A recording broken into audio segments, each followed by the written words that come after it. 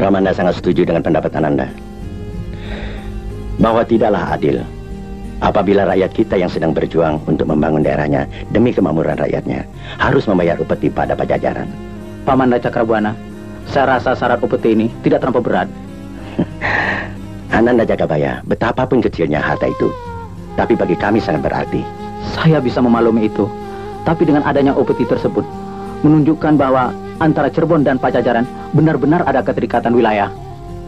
Tanpa upeti sekalipun, kami tetap ada keterikatan. Bukan saja keterikatan wilayah, tapi keterikatan batin, keterikatan darah. Apakah kau lupa bahwa aku adalah putra Prabu Siliwangi? Kami tidak pernah lupa, dan Prabu Siliwangi juga tidak pernah mengingkari. Tapi peraturan ketatanegaraan yang mengharuskan demikian. Maaf Ramawa, saya ingin mengajukan pendapat. Silakan. Kakang Jagabaya, di Cirebon sekarang ini, saya telah mengeterapkan peraturan sesuai dengan ajaran Islam, yakni mewajibkan membayar zakat bagi mereka yang mampu. Dan hasil dari pengambilan zakat yang tidak seberapa itu akan saya manfaatkan untuk kemakmuran rakyat Cirebon dengan membangun keperluan umum dan membantu penderitaan fakir miskin. Jadi tolong Kakang sampaikan pada Eyang Prabu Siliwangi, kami tidak mampu membayar upeti. Tapi Dinda sebagai penguasa kan bisa mengut pajak tambahan pada rakyat. Tentu saja bisa, tapi Islam tidak mengajarkan kesewenang-wenangan penguasa terhadap rakyatnya. Dinda jangan terlampau lunak terhadap para kaula. Nanti mereka akan lebih berani dan lunturlah kebawaan Dinda sebagai penguasa.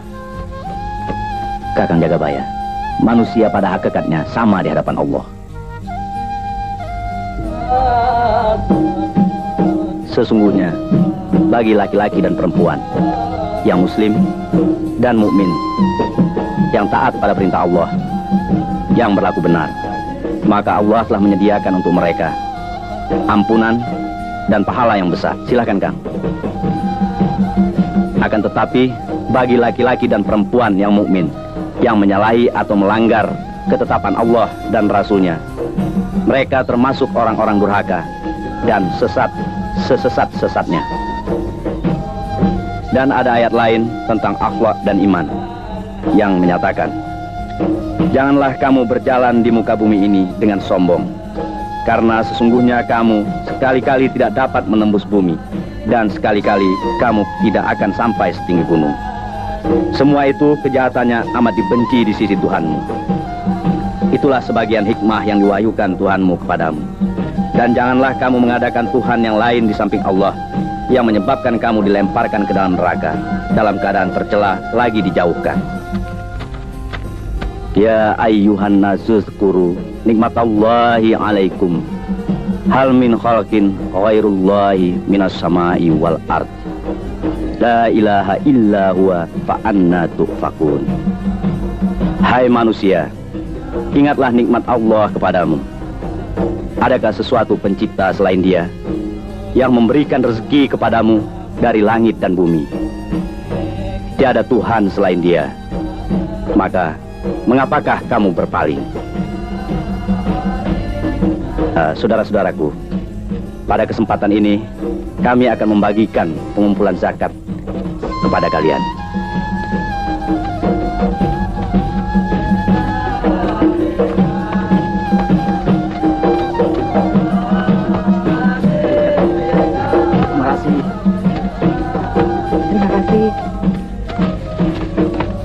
Terima kasih.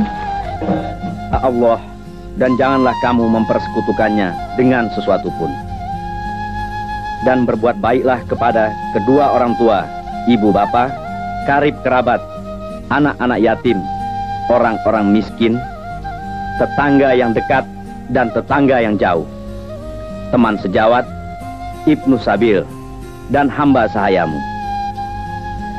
Sesungguhnya Allah tidak menyukai orang-orang yang sombong dan membangga-banggakan dirinya.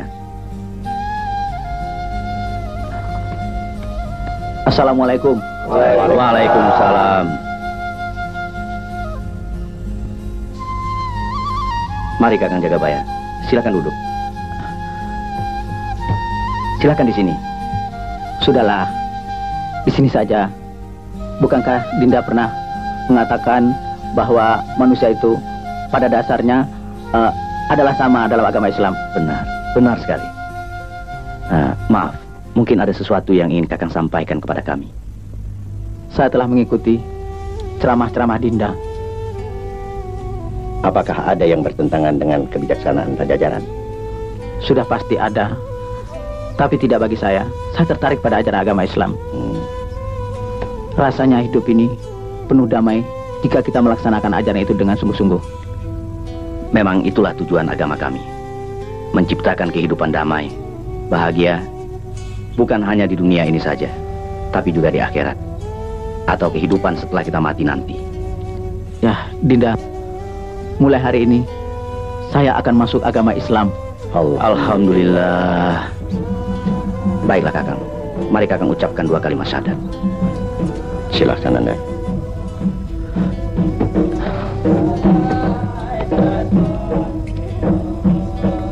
Asyhadu an la ilaha illallah. Asyhadu an la ilaha illallah. Wa asyhadu anna Muhammadur Rasulullah. Wa asyhadu anna Muhammadar Rasulullah.